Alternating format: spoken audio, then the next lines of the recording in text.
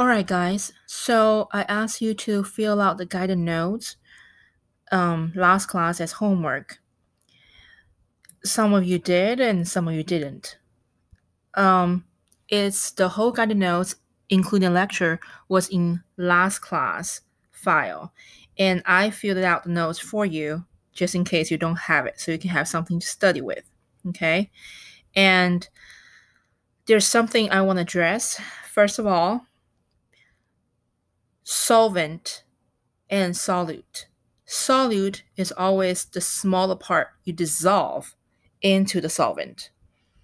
And there are many different example type of solution. Okay, solvent dissolving solvent, a solute dissolving solvent in solution. So we have different type of solution. You can have liquid in liquid, gas in liquid, gas in gas, solid in liquid, and solid in solid. Okay. And then the most important part of the solution is the solubility. Solubility is the maximum amount of solute you can dissolve in solvent at given temperature. And of course, there's some factors that will affect the solubility, just like temperature and pressure. Okay? So let's go down here. I will come back to the like and dislike. Okay. So the temperature, so let's take a look at this diagram. Okay. So the temperature is in the x-axis. Okay. This is our solubility curve. That's a diagram you will see to determine if the solution is soluble. The solution is undersaturated, saturated, or supersaturated. So before I get into that, you have this curve, right? You have the temperature at the x-axis, you have the y-axis, which is the solubility. Your solubility here is in unit. So the number represents the amount in grams of the solvent, a solute, dissolved in the universal solvent, water. As you can see, most of the chemicals like Ki, sodium nitrate, which is NaNO3, ammonium chloride, Na4Cl, they're all curved up. That means when the temperature increase, the amount of solute increase. Okay, the maximum amount of solute you can dissolve in that amount of water increase. That means the solubility increase. Okay, however, there are two that's decreased, like NH3 and Ce2SO43. Those decrease because those two are gases. Okay, gas. So just like you have soda water, like Coke, in the fridge. Once you open it, if you want to keep the bubbles in there, you don't want it to turn flat, you have to keep it in the fridge, right? If you keep your soda at room temperature after you open it, okay? And then eventually go flat. What does it mean? When it goes flat, it means the gas, the CO2 inside the soda water escaped. Okay? So the CO2 no longer inside the water. That means the solubility decrease when the temperature increase. Okay, so another thing about solution, saturation. So we have three different terms. One is saturated, one is unsaturated, one is supersaturated. Okay, what's the difference? Unsaturated just means you can dissolve more, okay, into that solution. So it has not reached its limit. Saturated means you reach the maximum amount of solute dissolved in the water. If you try to dissolve more, you add more, for example, sugar in the water, it can see the precipitation. It no longer dissolve anymore. Okay, so it's saturated. Supersaturated is when you have a saturated solution. That means you can dissolve no more solute in there, right? And then you increase the temperature. Just like when we want to dissolve more water or more sugar in the water, you have to boil it, right? And then you can add more to it, more sugar to the water. So you increase the temperature to increase the solubility.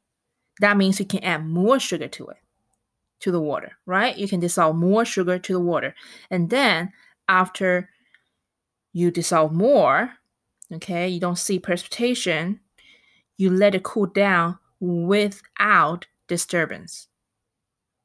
So when it cools down without disturbance, you can see the sticky, or what we called earlier, miscible, okay?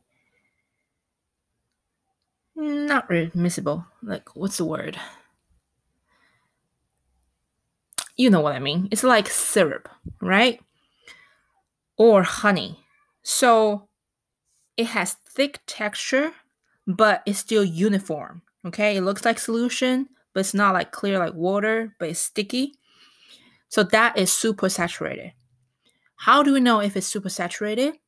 Supersaturated solution, when it's disturbed, when you shake it, your disturbance whole solution, the solute will start separate out from the solution. It will form certain crystals or form precipitation. Okay, so like honey, when you buy honey, it's all uniform. There's no precipitation. But eventually, after you use honey several times, or you shake it and let it sit there for a while, you will see some crust, right, start forming. So that's the precipitation, the supersaturated solution formed after disturbance. Okay? And what I want to do today is to fill out the molarity, page number 4, all the way up here, talking about the freezing point depression. Okay? And then I want to finish page 1 to 3 on the solution fun page. That was based on the guided note, page 1 to 3. Okay? So it's about finding the solubility, if it's saturated, unsaturated, supersaturated solution, and those kind of things, and about concept. So what I want you to do is to study your guided notes from page 1 to 3 also, and be ready for the quiz next class. So next class, the quiz will have 10 questions based on the definition. Okay, so what is solubility curve, right? What is supersaturated, what is saturated, and what is polar, nonpolar. Okay, I forgot to talk about this. So polar and nonpolar. Polar is a molecule has one positive end and negative end. The positive and negative represent the charge. So like water, H2O. So we know H2O, water is polar solvent, right? It's a universal solvent. So H2O, even though it's a molecule, it's nonmetal combined with nonmetal. However, inside this molecule, it has a dipole. So inside the molecule, oxygen by itself, right? Oxygen, if it's an ion, it has a negative charge. And then hydrogen, if it's an ion, it has positive charge. When they combine, the overall charge is 0. Compound has 0 charge. However, inside the molecule, one side of oxygen is slightly positive charge or negative charge, and one side of the oxygen is slightly negative charge. Hydrogen. So this is what happened? Okay, so this is water. Okay, oxygen with 2 hydrogen. So oxygen by itself is an ion. It should be 2 negative. Hydrogen is plus and plus. So overall, it's a zero charge. Okay. However, based on the location or composition of water, oxygen is on one side, hydrogen is on the other side, right? So this side is slightly negative charged inside of the compound, okay? And this side is slightly positive charge inside the compound. So that's what it means. It has positive and opposite ends.